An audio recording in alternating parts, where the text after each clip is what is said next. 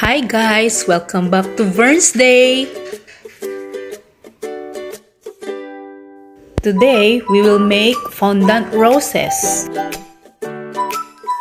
I use 100 grams marshmallow.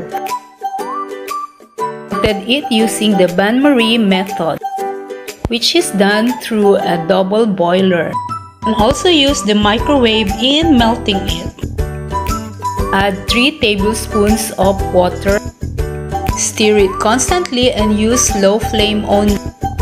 And if it looks like this, it's done. In your working area, place a generous amount of castor sugar on it. I used 1 1/2 cup castor sugar. Rub your hands with shortening or any oil. Then pour the melted marshmallow on the sugar. Then mix the castor sugar with the melted marshmallow until you achieve a paste-like mixture. Just continue the process until it is ready to knead. Knead it for about 3 minutes. And now we have a Play-Doh-like material, which is so sticky and so soft. Just continue kneading, just like playing a Play-Doh. We need to have a consistency which is soft, stretchy, pliable, and elastic. You can also add some more sugar, little by little, if it's still wet and soft. Just be patient because patience is a virtue.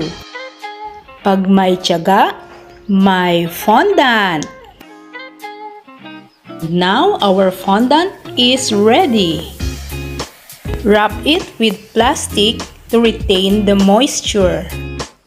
And now, time to make the design. We will make roses. Form 9 small balls. Ball is for the bud. Make an elongated oblong shape out of it and get another ball for the petal.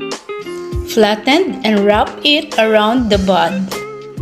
Get another one and repeat the process.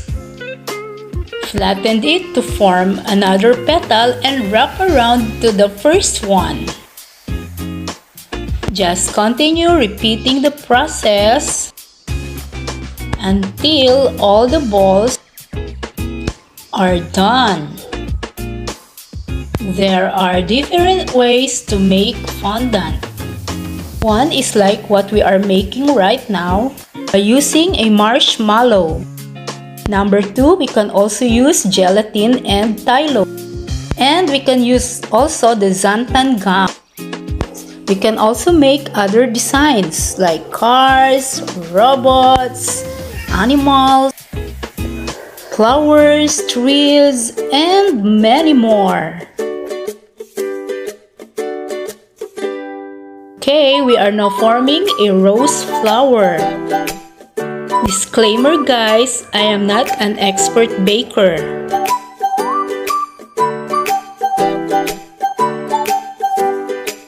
Just sharing my experiences and joys in baking, which I also learned from YouTube. In baking, I can express my creativity and the artistic side of me. It helps me in managing my stress and gives diversion to my routinary activities.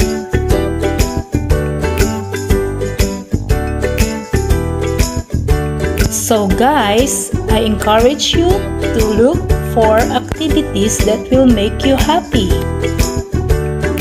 Be it cooking, baking, singing, or any other activities that will make you a very busy person. Remember, a busy person is a happy person.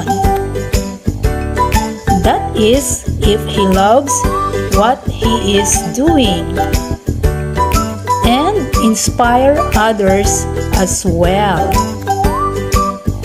So I hope you find this video inspiring. And now, down to the last 2 petals. Can you now see the design? Flatten it more. And now attach it to the flower. So beautiful!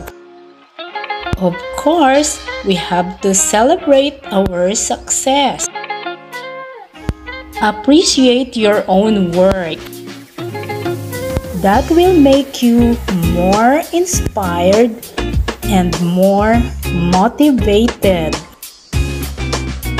This is my first time to make a fondant design. Though it's not yet perfect, I'm still willing to learn some more. In my future videos, I will add some colors to make other designs. And now guys, this is now my finished product. 3 white fondant lovely roses. So that's it guys. If you like my video, please give it a thumbs up and hit the bell icon to be notified whenever I have a new one. Thanks for watching. Bye.